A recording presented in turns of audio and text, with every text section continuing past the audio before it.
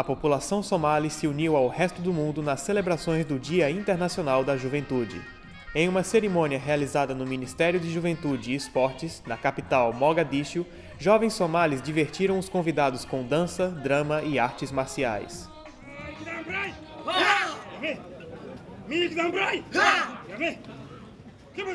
Despite all these challenges, Somali youth have shown a great sense of optimism when it comes to the future of the country. They want opportunities to go to school and they want opportunities for employment. And what we also know is that they want to be heard and participate in politics and build the nation. Atualmente, a situação política da Somália representa um grande avanço se comparada com o cenário de falência governamental e guerras civis presentes há até poucos anos.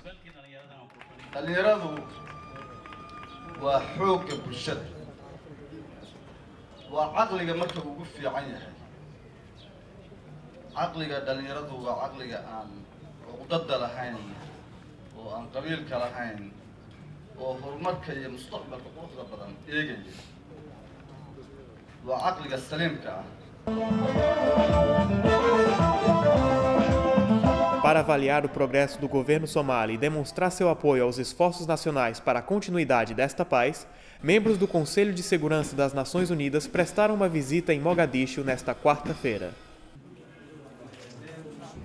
This is an historic visit, the first visit by the United Nations Security Council for 20 years. Somalia has made some remarkable progress over the last 2 years and is now a land of hope. The Security Council will continue to follow developments in Somalia very closely.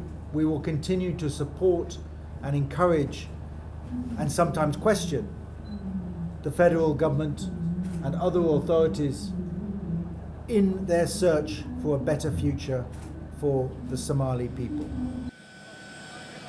Centro de Informação das Nações Unidas para o Brasil, uniu.